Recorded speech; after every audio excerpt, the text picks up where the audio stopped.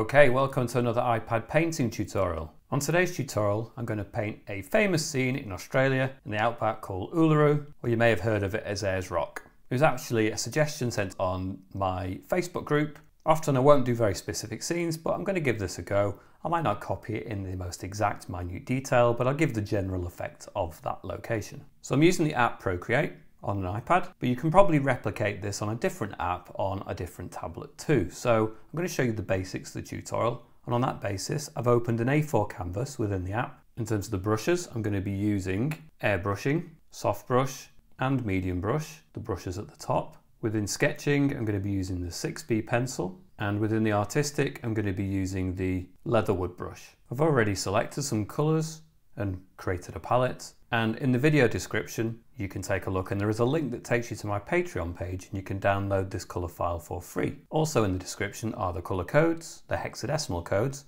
and if you go to this section, tap on value, you can type each code one at a time in there, press enter, the colour appears up here and you can just start to tap it together and construct it yourself. If you do have a go and you're pleased with your results, then you can share them with me. I'll have links for my Instagram where you can tag me, and a Facebook group that's got over 30,000+ members where I get to give you feedback and other people get to give you feedback on your work as well. I've also started a TikTok account, still early days, but again the links for all those things are down in the video description. With all that said and done, let's get started. So on our A4 canvas we're going to go to our first colours. The first colour I'm just going to drag and drop it into the canvas and it flood fills that entire space. Create another layer, go back to our colours, skip the dark colour, we'll come back to that, but we've got a second colour here, and with the airbrushing and soft brush I'm going to put the brush size up to about 15% and 100% opacity, and just a little bit down from the top. I'm just going to do one big stripe like this, go to my adjustments, go to my Gaussian blur and slide it across to about 50%. Create another layer, go back to my colours, choose the fourth colour in, and we're going to do something very similar, but we're just going to make it slightly smaller, so about 12%, and just at the bottom section of what we've just created we'll do a yellow stripe instead. Now we go back to the adjustments, Gaussian blur, blend it in to about 40%. We'll create another layer, go back to our colours, and we'll go for the fifth colour now. And we're going to do, again, very similar, so we'll just reduce it down a little bit more to about 9%. And again, this bottom section, just as it starts to blend into the background blue, we'll add that, again, to the adjustments, the Gaussian blur, and blur it to about 30% this time. Just to keep things really straightforward, I'm just going to take the top three layers and pinch them together, which will merge them. Another thing that I'm going to do with that layer is I'm going to slide it to the left, duplicate it, and you can see it's just amplified and exaggerated the colours that we've now got. I'm going to just blur it in a little bit more, go back to the adjustments, Gaussian blur, and we'll just blur it in again to about the 30%, and it just really softens those transitions just another notch. We'll go back to our layers. Again, we may as well merge down that layer so it's now still on one layer. We'll create another layer, go back to our colours, and we'll come back to this colour now, the second colour. It is the darkest sky colour that we're going to use pretty much. So we're not going to need this to be very strong. We're just going to do a hint of it. So we're going to put it back up to about 15% size, but I'm going to reduce it down to 50% opacity. And I'm just going to do a hint of it at the very top and a hint of it at the very top there, and maybe just slightly nudge it into the very top section there as well, but hardly anything. Then we'll go back to the adjustments, the Gaussian blur, blend it in to something like about 35% or thereabouts, depending on how you've applied it yourself. I'm going to create another layer. So on this new layer, I'm just going to go to the very end colour there, and I'm going to be using the soft brush still. I'm going to put it at around 2% size, but really quite low on the opacity. It's just going to be a guideline, so about 20% should do. And we're just going to put it just under the halfway point. It doesn't matter if it's a straight line or not, because you can just hold it until it snaps to a straight line, and then you can tidy it up. And if you're not happy with it, you can go to Edit Shape. You can see it's now selected it at both ends. And if you just drag the line, you can then put it exactly where you want it to go. So I'm going to put it about there. And I'm going to paint over it, but it's going to be there as a guide as to where I'm going to stop. So I'll create a new layer above that, and I'll go back to my colours, and I'm going to use this blue colour, which is essentially very, very similar to the background blue that we've already used, but I'm still going to use it on the soft brush. I'm going to put it at the 2% size and really low on the opacity, still at 20%. And just as we come into this section, I'm going to start creating some bands. In fact, we'll put it really low down, so it's the smallest end of 2%, and we'll just create some stripes that run across here. In this bottom section. Just some lines that cut across a little bit. Don't need to be too specific. You can get the general effect just with keeping it quite loose, quite rough. And then we're going to have Ayers Rock, or Uluru Rock there. And then we don't need to worry too much underneath or behind, but we may as well continue the line, it does no harm. And then we'll just continue it over to this section. I'm going to use a darker colour for over this area too. Create a new layer, go back to our colours. We'll go to this orange colour, still on the soft brush, we'll put it up to about 6%, low on the opacity at around 10%. And I'm just going to bring that orange in a little bit more over here. And then it can disappear as it goes further over this side. So we don't want too much of it over here at all. But we can build it up on this side, so we can start on the very edge and bleed it in from that side. We can bring it up a little bit further too. Again, it doesn't matter if it goes over this blue. I'm only pressing very, very lightly. So I have got it set on 10%, but in combination with that, I could be pressing on hard, but I'm not. I'm pressing on very, very lightly. I'm almost letting the weight of the Apple Pencil set the opacity as well. So I'm not pressing on really. Allowing it to build up very gradually. And like I say, I'm letting it fade out over on this side. Now I'm going to reduce the size of that brush to 3% and even lower on the opacity at about 3% too. And there's going to be just a hint perhaps of just ever so slight disruption in that background. We don't want it to be super smooth. So just a hint of texture. It's going to be largely obscured by another cloud texture, but it does no harm just to give a hint of something. We're going to create another layer. Back to our colours. We've got this more of a red feature. So if you look at the colours, it's definitely more of an orange red. We'll have it back up at the 6% size and back at the 10% opacity. And just at the lower part of that, we're going to just build up the red. Again, we can keep going over it quite a few times and it's going to disappear behind the rock. Allow it to creep up a little bit. So we'll just let this creep up there a little bit more. You can always go back to the orange layer and increase some of that orange too.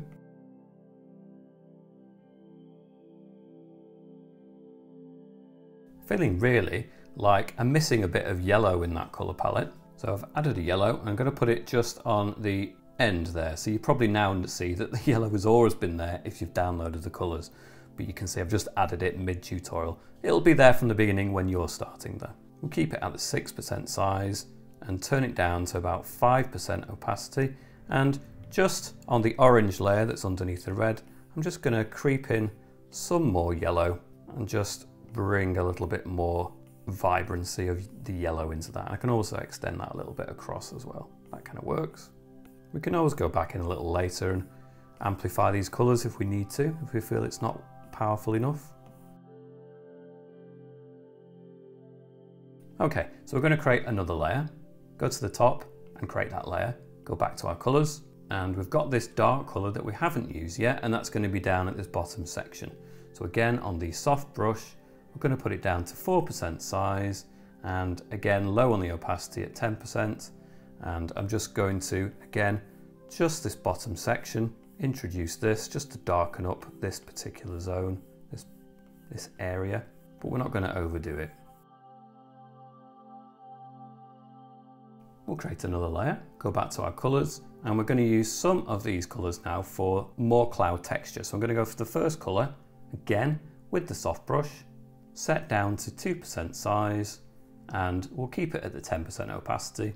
And I'm just going to zoom in a little bit. I'm going to add it in small tufts, so just dashes, just points, and you can start to build this up, and you can probably hear the tapping.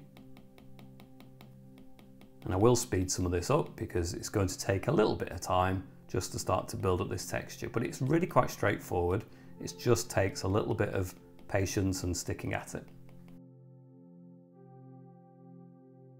So I have started with the lighter colour. So we're going to build a base up with this lighter grey. It's quite fragmented. It's quite an easy texture to create compared to some of the other cloud textures that I sometimes do in my tutorials. I would say that you don't need to be too precious with this.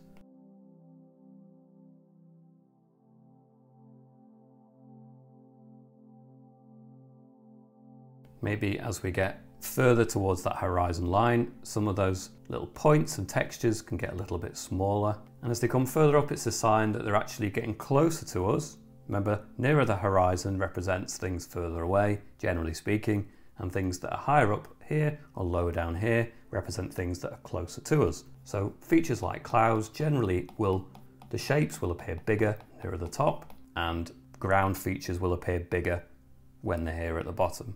So we'll do some bigger blobs, bigger shapes here at the very top, and then they get a little bit smaller as they get closer to that horizon line, as a general rule anyway. So I'll fast forward through some of this texture so you can see the overall effect build up quickly.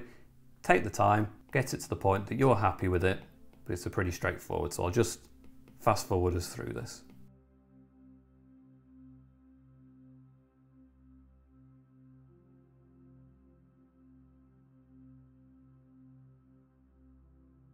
You can always turn the opacity up a little bit if you're feeling more confident. I'm going to put it up to 20%.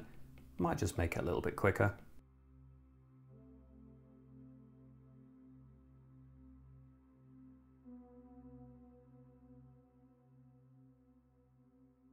So leave some gaps. It doesn't all have to be totally clustered together. You will get some sections that, you do find that you get areas that really do group together, but then you'll get some gaps as well. And as we get clouds nearer the top, you might want to introduce more of a circular motion just to create some of those forms perhaps.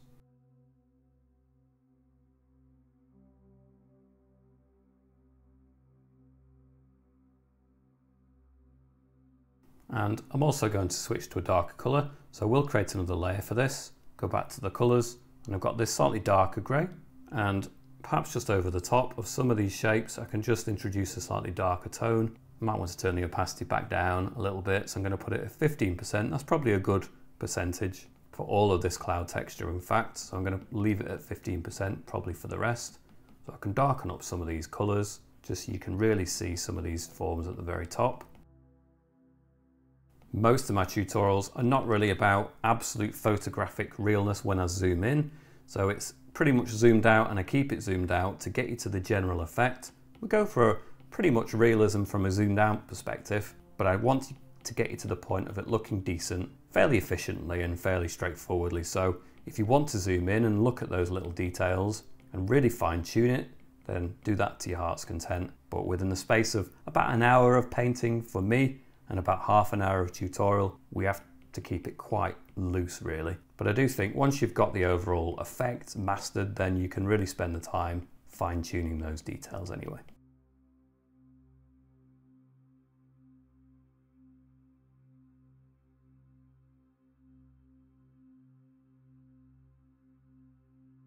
Just going to reduce the size of the brush to 1% and turn it up to 25% and just start to add some really fine tune and thin small details for distant clouds down here. In fact, I might go to this third colour in, and although it's quite a strong brown colour, because we've got a lot of red, and mix it in with that bluey grey, and I think it will create a nice balance. I may even go over this red area and bring out some more of the red later again anyway. In fact, we'll do that now. So we've got that layer with the red on, and we'll just go back to this colour. We'll turn it up to the 6% again, and we've got it on the 25%. I'm just going to bring in some more of that, make it more dramatic. Why not? Go back to the orange layer, do the same with the orange underneath it. Sometimes you just, as you go along, you realise you just want more powerful colours to really be impacting, and then we'll do the same with the yellow on the very end as well. So we'll just bring that in a little bit more. You can only sometimes see the impact of it once you have the contrast of those other colours. Go back to the top layer where we had the cloud and the dark cloud detail, and we'll go back to these colours again, turn it back down to the 2%, and I'm just starting to add more of these dark cloud details back in there. Down to the 1% just for some of these down here, just to really get some thin shapes, and back up to the 2 for some of more of these as well.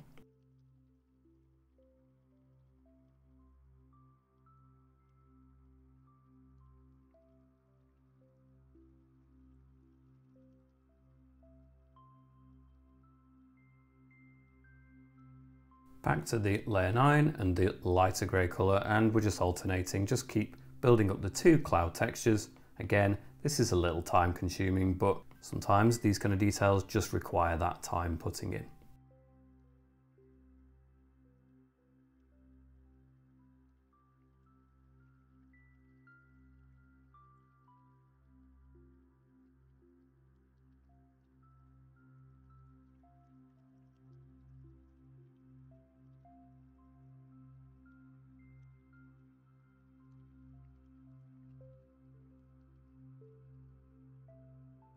Okay, I'll come back to the sky a little later if I feel it needs more work, but we're going to create another layer, go back to our colours, and we've got these reddy brown colours, so we'll go for the first one, and I'm going to switch to the medium brush, one that's a bit more defined. It is a rock we're going to be creating. We'll put it at 2% size, and we'll go for the 50% opacity initially. So we'll start from that horizon line, and we'll bring in the rock shape. Now, again, this is a specific rock in Australia, and I have got an image that I'm using as a reference on this occasion. I don't always, but often I will. And this is a famous specific rock formation, so I'm using this just to get the bare bones of it and the effect and the shape a little more accurate than I would do from my own imagination anyway. So having said that, if you wanted to just go for a slightly different formation and just have it something completely imaginary, then that's obviously something you can do as well. But I'm not trying to get it 100% accurate. If I really wanted to go for complete accuracy, I might really spend all the time getting all the little lumps and bumps of this rock structure as accurate as I could, but I'm just getting the effect for us. So now I've got a basic structure. I'm going to turn it up, put it up to 90% opacity and 3% size, and just go over this structure. I don't care if it goes a little bit below the horizon line because I'm going to draw over that anyway. Okay, so we're going to go to our other colours. We've got a slightly darker colour here, the next one along. We'll stay on the same layer, but we're going to use the medium brush at a lower size, down to 2%, the lower end of 2%. And if I turn the opacity down to about 50% this time and 2% size, I'm just going to start introducing some textures, suggestion that it's obviously not going to be flat. The lighting is mainly coming from behind in this, and there's not a lot of light in the scene anyway. There is, but there's no direct light on it, so we're not going to get too much detail in this. It is pretty much a silhouette, but we will get some hints at some of the details, some of the shapes.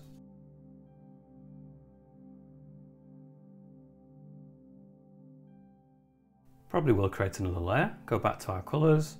We've used the first two, so I'll go for this third colour now of the reddy browns. This is going to be the highlight colour, so I'm going to go at 2% size and 50% opacity, and I'll just bring it to, and I'll just use it to bring out some of the highlights, some of the shapes a little bit more of this reddy brown colour. I could definitely spend longer really fine tuning this, but I'm just going for something of the effect here. And then staying on this same line, I'm going to go for this very darkest red and just maybe pick out, maybe with a lower opacity, more about 30%. Stay on the 2% size and just pick out just hints of texture. In fact, it's still quite strong, that, so I'm going to turn the opacity down even further to about 20% and just really subtly start to build in some extra textures in here. I don't want this to be too much really, especially seeing as I'm really not being very precise with any of these shapes and forms, so I don't want to make too much of the details unless I was going to spend the time to get it super accurate. We're just going for the effect, aren't we? We're just going for the effect.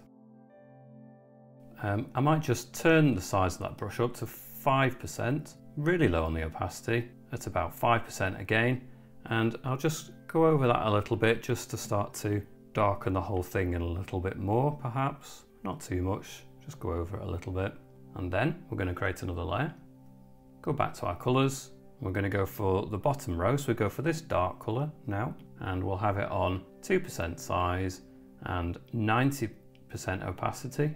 And we'll just go to the section where the sky stops, and we'll just clip off the bottom of this rock all the way across now to the other side, and then hold it, and we'll get that nice straight line.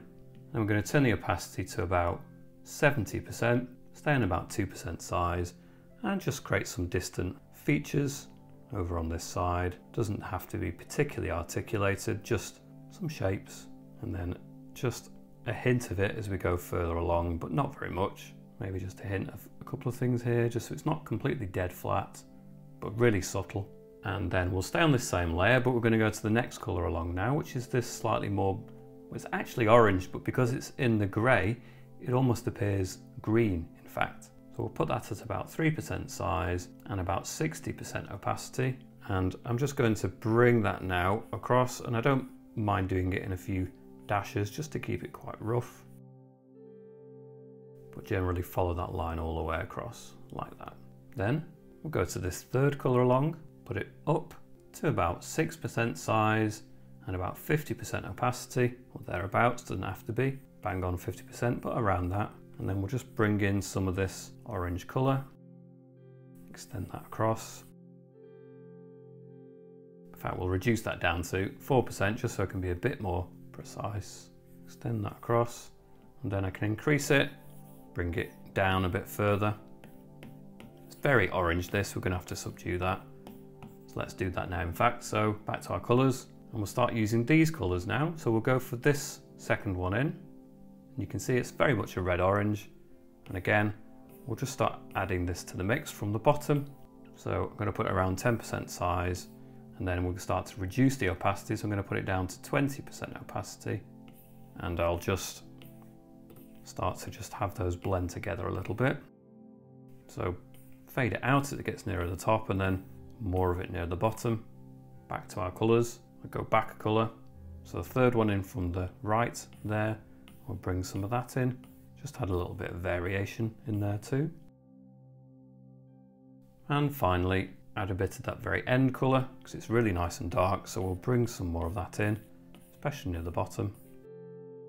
Maybe increase the size of that brush up to like 20%, still low at 20% too. We'll just extend that lightly across there a little bit. Okay, so you can see we've got all of that on one layer. I'm going to create a layer above it. Back to our colours, and we've got that colour now, the fourth one and the fifth one. So I'm going to use both these colours, the fourth one first, back down to about 2%, and we'll go in fact to the soft brush again. So back down to 2% on the soft brush and about 30% opacity. And I'm just going to start cutting up this area with textures, dashes, distant shrubs. Just start to break it up a little bit.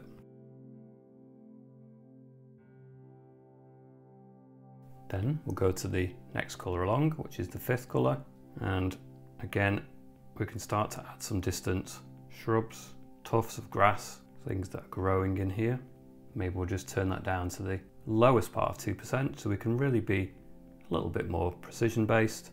Again, I'm not really zooming in, we don't need to. If we stick to these brush sizes, then we can be quite precise anyway.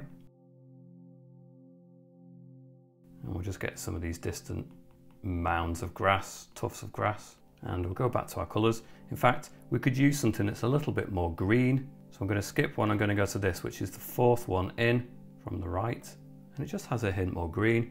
It's not going to be massively different, but it's just a little more vibrant.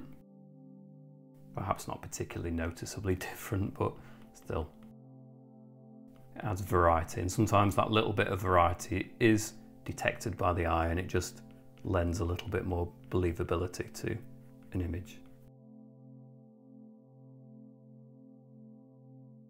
And we can add some bigger features too. Again, plants and shrubs and organic matter. We could even now have some trees that are down near the base of the rock, so So we could continue to use this, or perhaps even go for a darker one. So this fifth in from the left is a darker one. So we can use that perhaps just to create some greenery perhaps that is near the base of the rock. It doesn't have to be particularly defined, it's just giving the essence of something there. So I'm going to bring that across a little bit. Turn the opacity up to 60% so it's more noticeable. And I'm just going to bring that across a little bit more, again breaking up some of that lighter green that we had before, although I might go over with the lighter green just to define little bits of it. And staying on that, we'll keep it at the 60%. It's quite nice actually to go for some really powerful shapes, some real contrasting dark tones, really to pop out, look good. Now sometimes within a scene, you're going to get a lot of atmospherics and the colours are going to get a lot lighter in the distance, but this isn't really one of those scenes. Everything is quite silhouetted and there's not a lot of atmosphere as such to dilute the tone in the distance. So you're going to get some real dark blacks even in the distance now. So it gives less of that sense of distance. There is a slight cooling off of colour, but really not very much.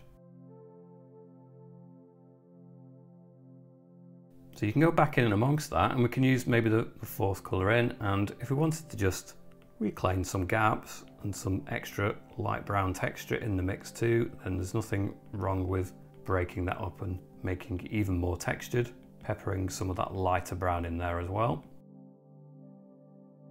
Just combinations of the two, so alternate backwards and forwards. So I'm going to go back again for the fifth colour, again on the 2% size and 60% opacity for all of this now. Okay, that gives quite a nice effect for the distant features. I'm going to create another layer just so I don't end up ruining what we've got. We're going to continue a little bit of that theme. I might just start moving on a little bit to some slightly more vibrant greens. So I'm going to go for the fourth in from the right. And again, I'm just going to create some more shrubs. Keep it quite vague. Maybe I'll turn the brush size up to the slightly higher on the 2%. I can always go in with a slightly reduced brush size to add some more refined details if I need to. Again, just create some mounds of grass, of earth, of greenery.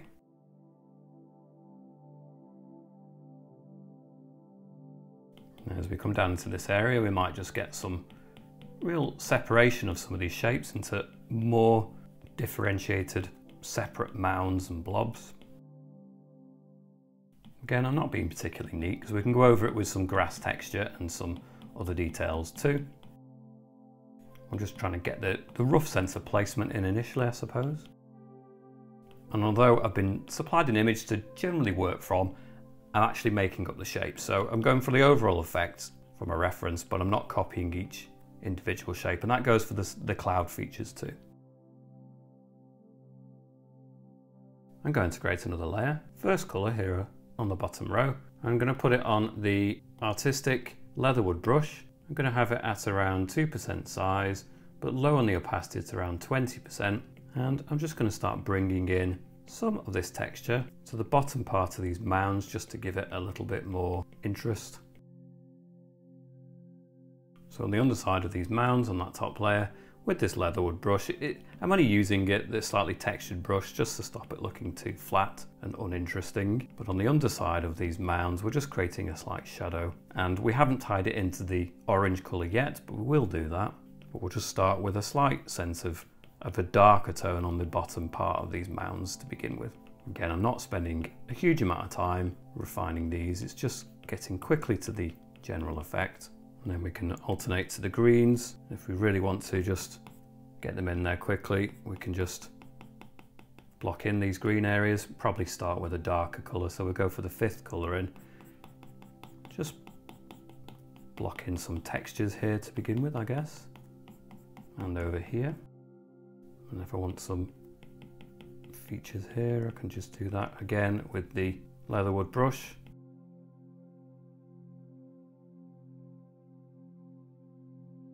Start to close down more and more of this. And then again, we'll go back to that black colour and with a lower opacity because it's really quite a dark colour, again down to the 20%. You can just feed in from the bottom areas of these mounds some slight shadow just to break it up.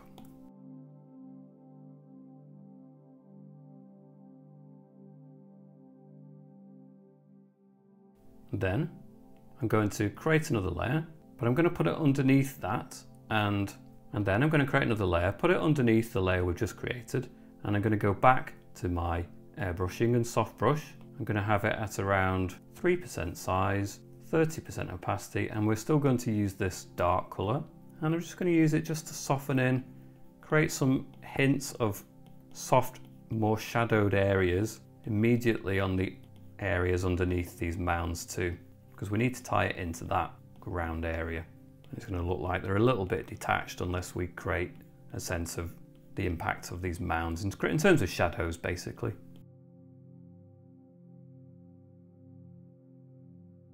And we can just turn that down to 2% size still and just create some extra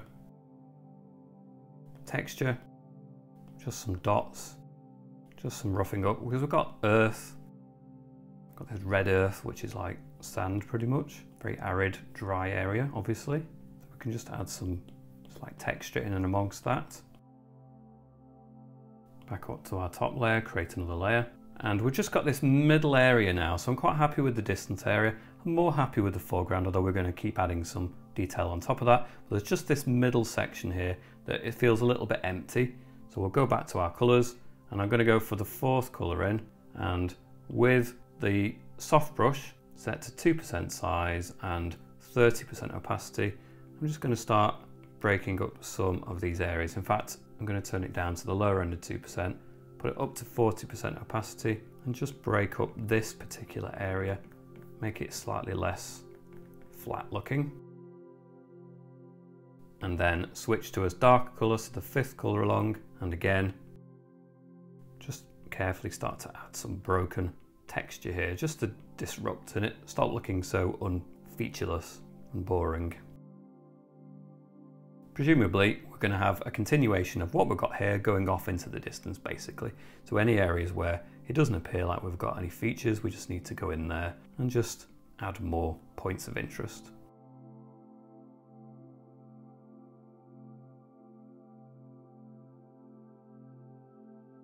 Okay, so I'm going to create another layer. I'm going to go to my brushes and I'm going to go to my sketching brush. I'm going to go to the 6B pencil. Set to default settings, so you don't need to change anything. And I want this to be quite rough again. If I chose something like an inking, then it's a really clean, solid, crisp line. And I want this to be a little bit more sketchy and broken. So I think something like this sketching 6B pencil will work quite well. So I'm going to go to my colours. I'm going to choose these colours at the end. But I'm going to go for the second from the right to begin with. So in terms of size, I'm going to put it somewhere around the 40% size and about the 25% opacity. And I'm just going to start bringing in some grass, and we're keeping it quite random, so keeping going in different sort of directions. It's just going off the bottom of the screen there too, bottom of the canvas. I'm just bringing some sense of dry grass detail into this scene. And we've got it for this detail, so we can continue to do that in the distance as well. So any of these grass mounds can have some grass, some dry grass growing from the very top of it as well. And it can be a subtle feature like that. Again, we can go to the lighter colour as well. So we can alternate between the two, really mix between them. And we can go to the top of any of these mounds and just start to create this kind of texture. So alternate between those and really start to build in this effect. You don't really need to change the brush size, even if it goes in the distance. I'm not too bothered.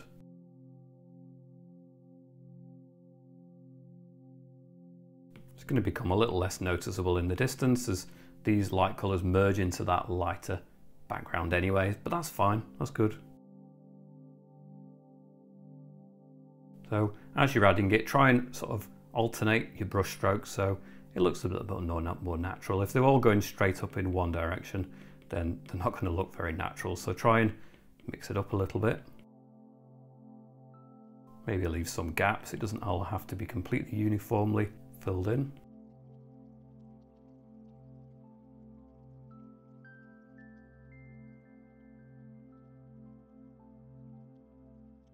Maybe for these foreground grass, you can just add on the very top of them, it's just some slightly broken, more extra texture just at the very top of the grass features. And then for the slightly more distant ones, you don't need to bother with too much of that. Again, alternate the colours.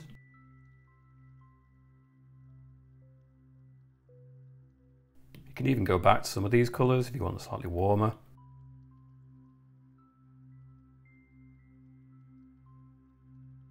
Keep alternating, don't get stuck with the same one. I'm going to turn the opacity up a little bit more for the distance, just so we can see them a bit more, otherwise we're going to lose those details.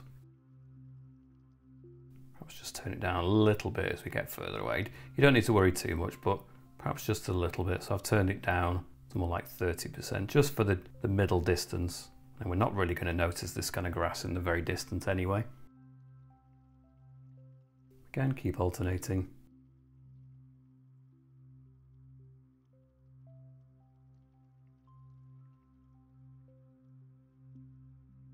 Takes a little time, but I think the overall effect, once you've done quite a lot of it, I think it all starts to pull together, so it's worth the time and effort. It's a cumulative effect, so you've got to stick with it and keep building it up.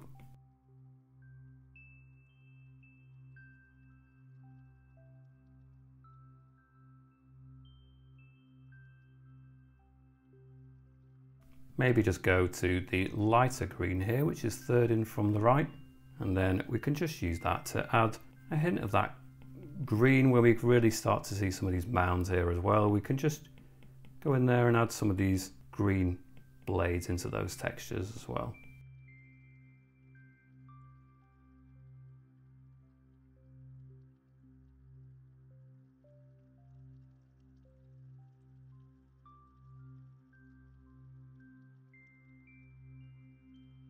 Not so keen on some of these in the foreground, so I might just get rid of some of these. I don't think they're necessarily working quite so well. I might do some, but I felt they were a little bit too much, so I'll just get rid of some of those.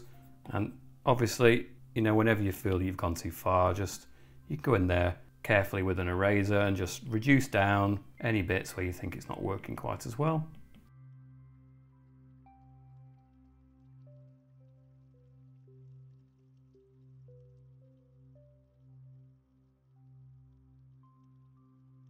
And then in addition to the long grass, I'm just going to go along the top edge of some of those mounds with this lighter colour here, the third one in, and I'm just going to perhaps just focus a little bit on just the very top edge of it. So we've got the longer grass that pokes up a little bit further, but just to really ramp up a little bit of that effect, we can just concentrate some of that lighter colour, just run along the very top in a jaggedy motion just to sell that illusion a little bit more, especially for the middle distance ones.